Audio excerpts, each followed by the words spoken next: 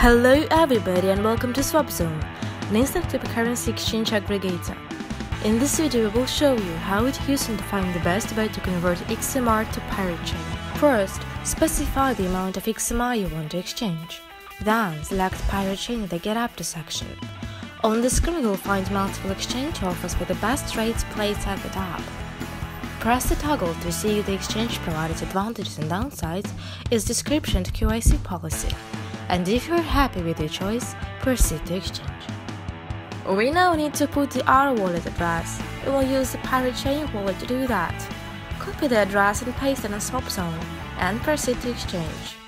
On the next screen, you'll see generated address that we need to use to send our deposit.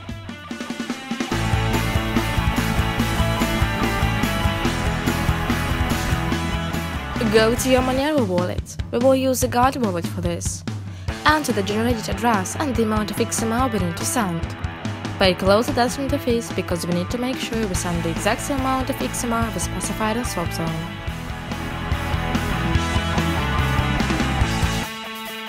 We now go back and wait until our provider receives our deposit, which may take a while.